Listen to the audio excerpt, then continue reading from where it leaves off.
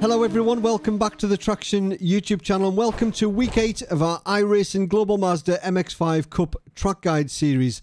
Now week 8 brings us to the wonderful Okayama, but Okayama short, so it's a little bit more tricky to overtake. Now if you followed my track guides before, you'll know that they are not a place for hot laps. It's a slow, methodical approach to learn the circuit where I talk about my braking markers, my reference points and the little quirks that each circuit has. So as usual, I will show you the flying lap in full, then we'll jump in the car, do a few laps and show you those braking markers and reference points in action. Then we'll talk about pit entry, pit exit, and at the end I'll talk about where I think you can realistically get an overtake done this week at Okayama. So enough talking, let's get on track.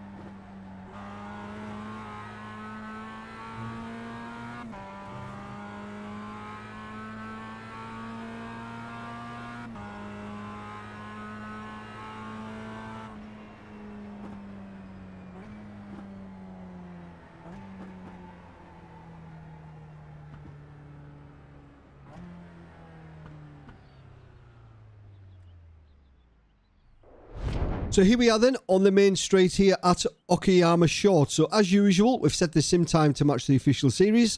So it's the 5th of February 2022 and the time in the sim is 12:20 PM. We're also using the iRacing baseline setup, which is what is used in the official series. And for information right now, track temperature is 36 degrees Celsius, exactly the same as it was in the flying lap that you've just seen. Now Okayama, it's a brilliant little circuit for the Mazda, but it's notoriously difficult to overtake or notoriously easy to defend, whichever way you look at it. But it can be done. You just need to be a little bit smarter and set them up in advance, because the biggest overtaking opportunity down the long straight into the tight right has been taken away with the short version. So, turn number 1, approach it as usual. We're going to be 4th gear down here, move the car right off to the left-hand side. We're going to be in 4th gear. We're not going to be using 5th gear this week. So 4th gear all the way down to turn number 1, and we're going to be going down into 2nd gear. Now, I brake just before the tyre marks that you can see there. Those tyre marks stay there all the time. So around about here, we're going to be braking in a straight line, and we're going to be just apexing this one as usual. It's a 90-degree corner. Usually, on the full circuit, when we get around this right, we need to move the car over to the right-hand side for the left. But because a big section of track has been taken away, we're just going to apex this one as normal. So we're going to be braking quite hard, trail braking to the apex, and ideally you want to touch a bit of this inside curb wherever you can in the Mazda. Try and use a bit of the inside curb, because that will help the car rotate. So 2nd gear around here, then let the car drift all the way out to the left hand side. You might need to lift on exit if you haven't quite got it right, but that's fine. As long as you've got the momentum going, it's perfectly fine. And then we're going to keep the car over to the left hand side for turn number 2, which is a double apex right-hander. So you can see just in front of us there is some dirt on the road surface.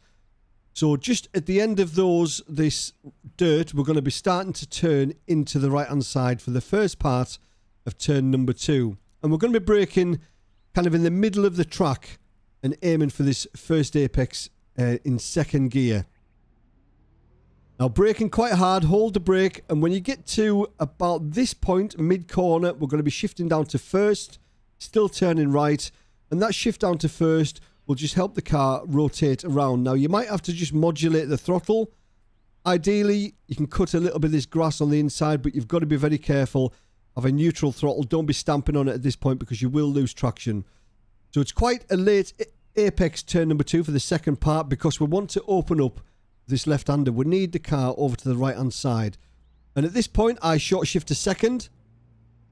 And then again, you can cut a bit of this inside curb, but just be very, very careful. Nice, smooth throttle. This is all about momentum. Let the car drift all the way out wide. You can get a tyre on the grass there and you won't get off track.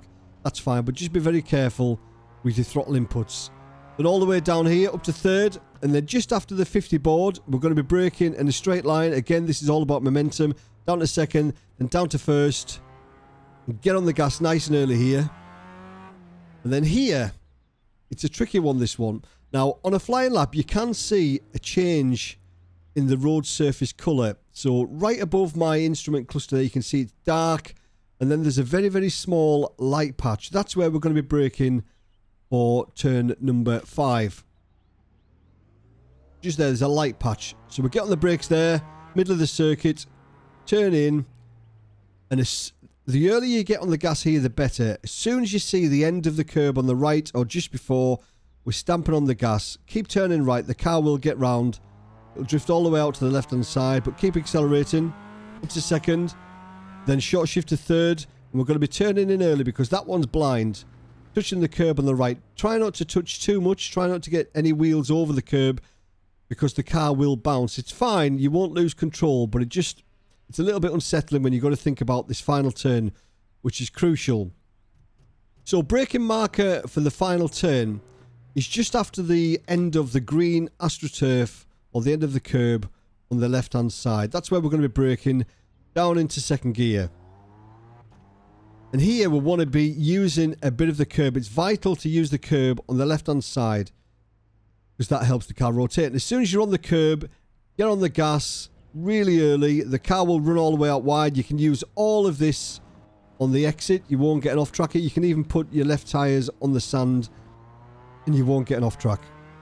Right, let's pick up the pace and hopefully it'll make a little bit more sense as we pick up the pace. So just after the Dunlop sign, we're looking for the tyre marks. We're in fourth gear. We're going to be going down into second gear. Touching the curb on the inside for rotation. Then get on the accelerator. The car will run out wide. Up to third. Looking for the dirt on the road. There it is. So we're going to turn in, then brake. Then down to first gear. Here. Nice and smooth with your inputs. This is all about momentum. And just after the 50 board on the right, we're going to be braking. So we're on the right hand side of the circuit. Brake it down to second. Then just before we turn in, down to first. Don't downshift too early into first gear. Wait until the car's you're almost about to turn. Then accelerate out there, up to second. Then short shift to third. On the first few laps, you might need a little lift here. Then just after the curbs on the left, we're going to be braking down to second gear. Use the curb on the inside. Then get on the gas. You can see just that extra rotation you get by using the curb. Right, we'll try and pick up the pace a little bit now. So just before the tyre marks, we're going to be braking down into second gear. Just touch the curb on the inside and get on the gas. Car will drift out wide. Looking for the dirt on the road surface. There it is. So at the end of the dirt, then we're going to be braking down to second, then down to first. And nice and smooth here. Short shift to second. Again, nice and smooth. You can see my inputs. I'm just trying to be nice and neutral. So up to third, just after the 50 board, we're going to be braking down into first gear just before we get to the apex. Then get on the accelerator nice and early. And then same here. Then get on the gas early. The car will run out wide, but you can get round. Up to second. And a short shift to third. Touch the curb on the inside. And same with this one. Down to second. Again, touch the curb and get on the accelerator. Just gives you that boost of acceleration. Or rotation, sorry. Right, one more lap. We'll try and pick up the pace. So again, just before the tyre marks. Down to second gear. Use that curb for the rotation. Keeping the accelerator up to third gear. Into the dirt, we're going to start to turn, then brake. Then down into first gear. And get on the accelerator here. Short shift to second. Nice and smooth around here. Just after the 50 board, we're going to be braking. Then down to first gear at the last moment and get on the accelerator. The car will get round. Looking for the light patch of tarmac there. There it is. So on the brakes. And again, nice and early on the gas here. Again, short shift to third. Just after the curb on the left, we're going to brake. Down to second gear. Use that curb for the rotation on the inside. Use all of that on the left on exit. And there we go. So that's a reasonable-ish lap of Okayama. So that's a 59.7. I think on the flying lap we did a 59.5. I think we did. Something like that. So there is a bit more time still there. The tyres aren't quite up to temperature. It does take 2 or 3 laps for the tyres to get up to full operating temperature. It's only a short lap, so just bear that in mind on the first few laps. Just take it nice and easy. Get the tyres up to temp. And you'll be absolutely fine. Right, let's have a look at pit entry, pit exit. And at the end, we're going to have a look at where we can overtake here at Okayama. So pit entry here at Okayama, it's actually quite tricky. It's a horrible little pit lane, this, with 2 really tight right-handers that you need to be mindful of. So you come out of turn number 5. Before we go around turn number 6, we need to move the car over to the right-hand side. You can see the pit-in sign there. So move the car over to the right-hand side. You'll be just leaving it in second gear around here. And then again, there's another tight right just as we approach pit lane. Now, you'll see the warning come up there for entering pit lane there, the speed limit. But the actual yellow cone isn't here. So we need to make sure that we're in first gear and we'll get the pit limiter on before the yellow cone. Now, pit exit at Okayama, it's not the best to be honest, because the blue cone ends just at the turning point for turn number 1. So you just need to make sure you keep an eye on your relative as you exit pit lane. So there's the green cone. We can release the pit limiter at that point. And then you can see the blue cone there. We can't move over to the left-hand side until after the blue cone. So we're stuck here. We can't go anywhere. And this is the turning point for turn number 1. So just make sure you keep an eye on your relative as always. If there's somebody coming by to lap you, just back off a little bit. Let them by. And then you can carry on with your race. Right. Overtaking then at Okayama short. Difficult, but it can be done.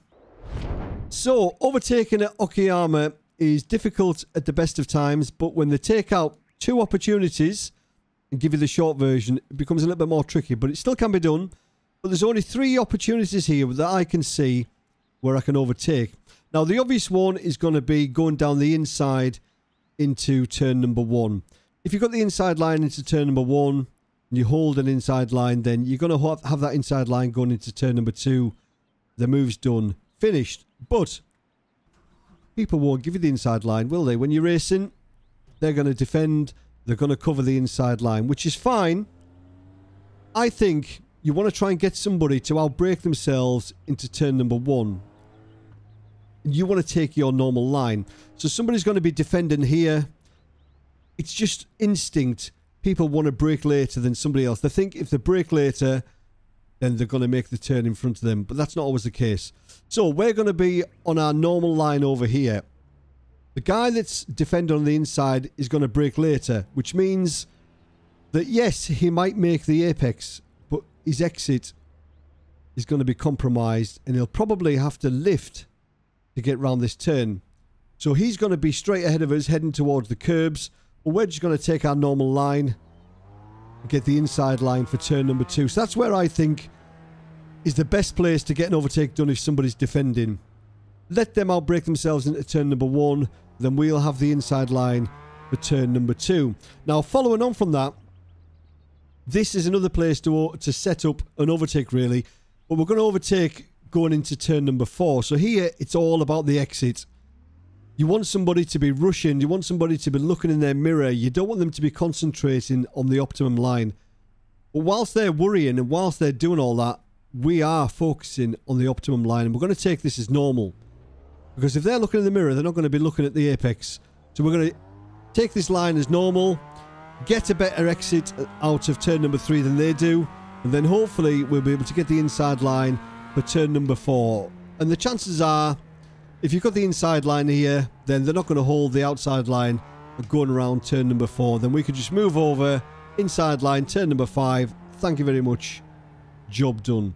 So there's not many places. The rest of it is just a procession. There's not many places to do it.